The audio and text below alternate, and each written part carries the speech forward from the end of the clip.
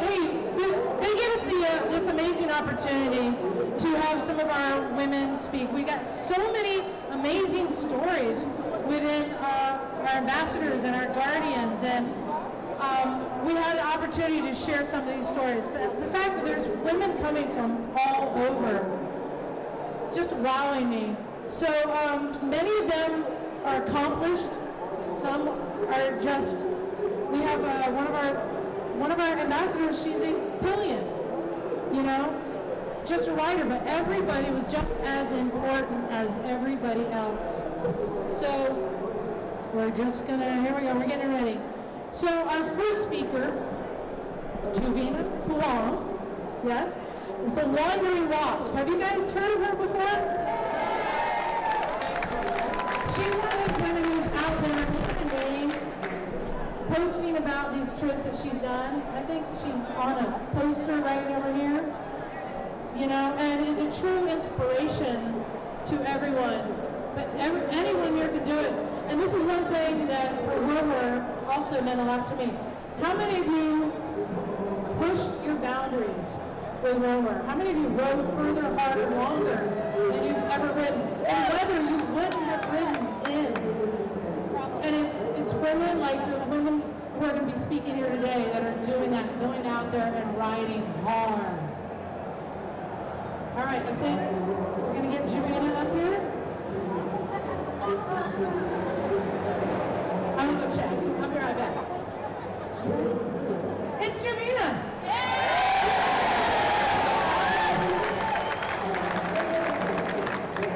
Good morning, everybody. My name is Juvina Huang. I came all the way here from Singapore, and I'm working in Singapore as well. Okay, so 5 years ago, back in 2015, I did something really, really crazy. I rode from Singapore all the way to Czech Republic. Okay, usually, okay, this is not the bike that I took, because I'm vertically challenged. So I always struggled with tall bikes like this. So in the end, my weapon for world domination was the Wasp scooter. So this is a very common workhorse in Singapore. We ride it to run errands and go anywhere, but I use it to ride around. And because it's really, really small, if I do not want to ride a certain section, it can be really easily carried like a bus. This was a very practice step. And this is my packing for 2 years on the road.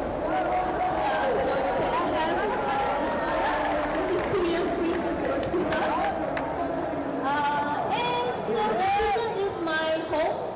I can wherever I want to. It is my mode of transport. And sometimes the best accommodations are free, like this 5-star hotel. And yeah, so this is the route. I took 27 months. I rode through 25 countries and 44,000 kilometers. So it was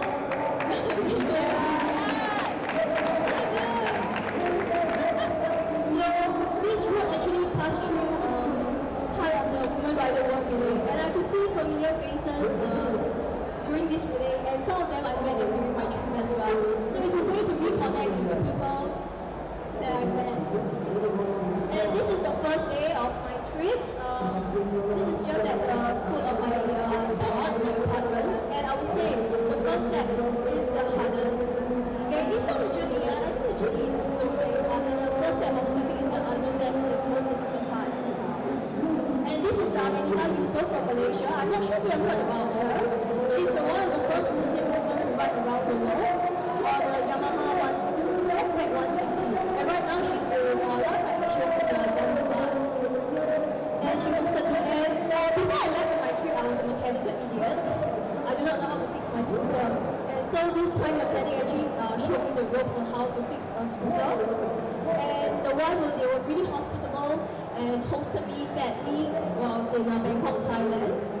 And next is Myanmar. So in Myanmar, in order to cross the country with your own vehicle, you have to follow a tour guide. So over the next 9 days, I went through Myanmar, and this is the 2,270 pagodas in the Irrawaddy Plains. And towards India. So you see that yellow and white border there. So that is the border between India and Myanmar. So this part of India is an India that's forgotten by India, called the Northeast India. And this Northeast India, is one of the most diverse and beautiful untouched places in the world, I think.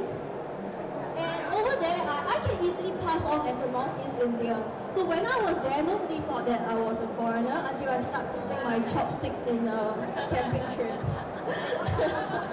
It was like Chinese, oh, okay. Okay, and this is a Living Roots Bridge, one of the finest bioengineering that I've ever seen. So this tree actually grows with time. It grows stronger and stronger, and this is what indigenous people can teach us about living in harmony with the environment. Yeah, and I just think this is amazing. And in this area, it's called Meghalaya, and the people there are called the Khasi. So in Khasi, they are a matrilineal society. Women has more economic power over there. And so there was a Khasi lady who was confiding in me about her relationship problems, and she would say, I will never date a Khasi man again because they are only after our money. So the role reversal over there. And next I went into Nepal, and it was just a few months, 2 months after the devastating earthquake in 2015. And yes, there was a lot of destruction, but I also witnessed resilience of people. People are still living in tents, carrying on their lives, and schools and the classes are being conducted in the tents, and people coming forward to donate their blood. Okay, and next I went to back to India. Yes, okay, this is probably one of the toughest road I've ever been. This is called the Manali-Leh Highway, and the average elevation of the road is around 4,000 meters high. And before I left on my trip, a lot of people told me that, you know what, I don't think you should go with your scooter, you will not survive. So I thought to myself, but the thing is I have not even tried. If I never try, I will never know. The thing is, yes, you should have at least tried. If you do not try, there's 0% chance of succeeding. Yes, if you try, okay, even if you don't succeed, at least you know that you've done it. And so I went on to, and some of the most difficult roads actually lead to some of the most beautiful scenery. And this is somewhere near the China border. I'm not sure if you have watched Three Idiots movie. This was the lake that was in the final scene. And I even went up further to 5,389 meters high. It was not a very nice condition. I fell down 4 times, but I still made it up all the way. And you see on the scooter, it's a modified snow chain. And next I went on to Pakistan. Okay, so when I went to Pakistan, a lot of my friends were like telling me, hey, please do not go to Pakistan, it's very dangerous. The people will help you hostage, and it is true. For 4 months, I was held hostage by all these people in Pakistan. And this gentleman, he almost wanted to slaughter 2 goats for me until I informed him that actually I'm a vegetarian. So Pakistanis, they will actually go all their way to actually please their guests, and sometimes I just feel really bad about it. And a lot of times, my payment for goods and services were refused, all because I'm a guest in their country. And for the first time in my life, I was chased out of a shop for wanting to pay for something. Next. And this is Taiwa. She's another Pakistani biker from, I think Gulia Shan should know her. So if you ask me if Pakistan is really dangerous, I would say, yes, looking at the way that they feed their guests is really dangerous to the waistline. And this is a women on wheels rally. So the Punjab government were encouraging women to take up motorcycling so that they can be in charge of their mobility and their movement. And I was invited to be part of the rally. So it's really amazing to see over Pakistani women riders riding alongside, and there were all the men supporting them at the rally as well. So in order to make all this happen, like women empowerment, I realized that we also need to get our men involved as well. Yes. And so I would also like to thank you all the men who are also part of this, supporting WRW at the sideline. Thank you very much. And this is in one of the poorest region in Pakistan. Literacy rate for girls are as low as 2%. However, in just a few hundred kilometers up north, literacy rate was almost as high as 100%. So what Pakistan has really told me that you cannot paint such a diverse country with a single paintbrush. Yes, whatever we read in the media, yes, it doesn't totally untrue or true, but there's another face of that country that the media doesn't portray. So until we are really there, and then we will know. And this is some of the pictures of the beautiful North Pakistan, Hunza Valley. This is my favorite picture. Okay, and next, on the way to Iran, I had to be escorted by the police because of insurgency issue in the Balochistan border. So again, just before the Iranian border, again I was held hostage by the police officer. They refused to let me go until I had a meal with them. And this is Iran. Unfortunately, WRW didn't go through Iran because, yeah, women they do not have the rights to fully ride a motorcycle there yet. But the country is really beautiful, full of Islamic geometry, architecture.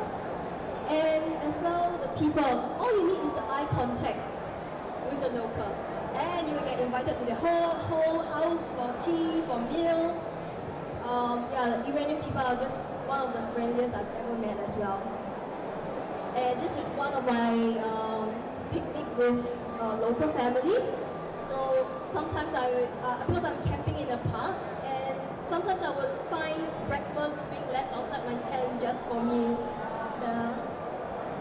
This is a family that took me in. They met me at a grocery shop, and we struck conversation, and they invited me over. And the gentleman said, "My house, your house, same, you." I think you have some similar saying as well. So he was asking me to treat his house like mine. And again, I stayed there for 2 days, and they were just wonderful hosts as well. And yeah, Iran is a country of paradoxes. Alcohol is banned over there, but I found Jack Daniel in the form of barbecue sauce. However, a lot of the locals, they actually make their moonshine at home. I would say Iran is the country in Asia where I drank the most alcohol. And the public image and the private image is totally different. So yes, you see women being veiled in the public, but behind the closed door, there was lots of party going on. So you see women coming up there, and then behind the closed door, yeah, they get changed, and then there was a party going on. So you can see that actually people, regardless of where you are from, are actually the same. And we shouldn't ostracize the entire nation of people just because of a few decisions that's made by a few people at the top. Right? This is Bella Shafieh. I think she's the ambassador for Iran as well. Women are not allowed to ride motorcycles on the street publicly. So she took motocross and take riding to the track. And so I spent a good time riding with her for a day. And she has also been fighting for women's right to ride motorcycle as well. And these are a group of bikers who actually overhauled my scooter without taking a single cent from me. So they bought me exhaust, piston, lots of things, spent 2 days on my scooter, and when I want to pay them, they say pay me back when you return. So my gratitude debt in Iran is really big. I have to go back there someday. And next I went on to Armenia. So this is somewhere in Armenia, the Tatar Monastery. And Georgia, sorry? 2 minutes, okay. And yeah, and I went on to Turkey, And this policeman paid for my meal without telling me. And this is Cappadocia in Turkey as well. And one of the host family in Turkey as well. And then after that, I went on to the Maldives, where I stayed there for a few months. Volunteered for free stay in a hostel to hibernate for winter as well. At the same time, I rebuilt my scooter. So I left Singapore a mechanical idiot to become a roadside mechanic. And I also spent some time volunteering in the refugee soup kitchen for all asylum seekers as well. And I realized that you are judged by the passport you hold and not the person you are at the borders. And this is what I have as a privilege, being able to travel so many countries with a Singapore passport. Yeah, so yeah, this is something that really hit me. Okay, so when it was warmer, I continued on my journey to the rest of Europe, and this is in Czech Republic. And okay, so last I want to finish off with a video, just a 1-minute video of 2 years on the road.